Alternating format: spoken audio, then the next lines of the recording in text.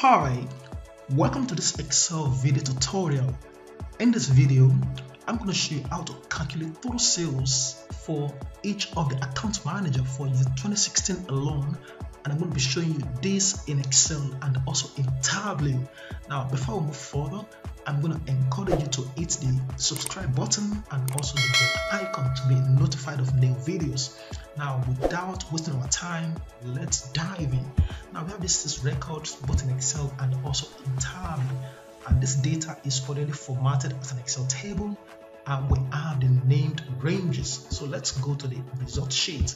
Now, these are all the unique account managers list.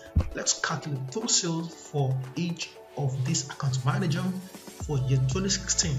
Equal sign sum is, now the sum range is going to be the total named range, comma, the criteria range one is going to be account manager named range, and the criteria one is the unique account manager in cell A2, which is going to copy down to cell A15, comma, and the criteria range 2 is going to be the whole year. And then for the criteria 2, we want 2016, close parentheses, control enter, and then you can just fill this down, and then alt equal control enter, boom, we have 144,774 for all the account managers. Now let's replicate the same thing in Tableau. So I come to the Tableau, of course the data is already loaded. Now let's grab my measures, my tables, account managers. I'm going to drop this in the rows, and then I'm going to create what is called a calculated field. Now there are a couple of ways in which you can create a calculated field in Tableau. You can click on this little icon and choose create calculated field, or you come to the analysis and choose create calculated field. Now there is another method. Let's move forward. So let's call this total sales 2016, and then let's write our formula. So let's start equal sign sum function.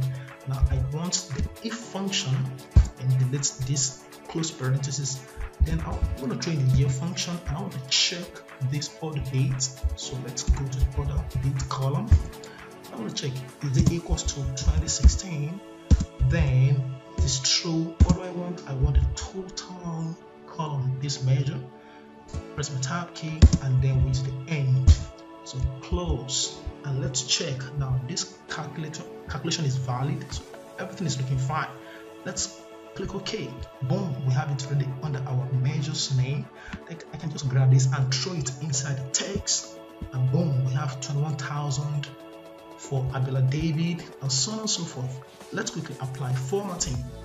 So I'm going to come here and choose format, and then for the tax, for the pane, let's choose our currency. Come to the currency custom, and then we have it ready. So we have 144,774.36 cents. That's exactly what we achieved in Excel. Boom. Okay, different method, but we achieve the same result. So this is essentially how we create a calculation in Excel and also in Tableau that returns the total sales for each of the account manager for year 2016.